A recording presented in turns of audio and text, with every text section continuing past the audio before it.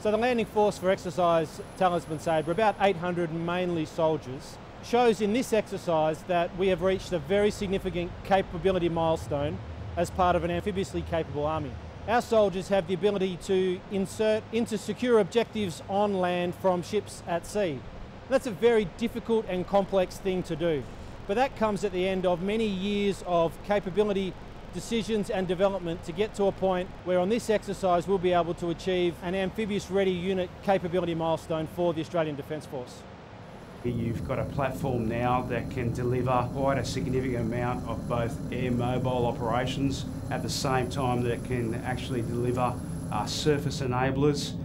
In previous times we haven't had that ability, so what it means is that you have that true principle of amphibious operations, which is flexibility and the ability to project power from the sea. Well, it's something that I think we all feel very, very proud to be part of. We are now able to conduct this at a scale and a complexity that would not have been foreseen just a few years ago. So for us to be able to launch this operation on D-Day, we all feel that we're part of something very special.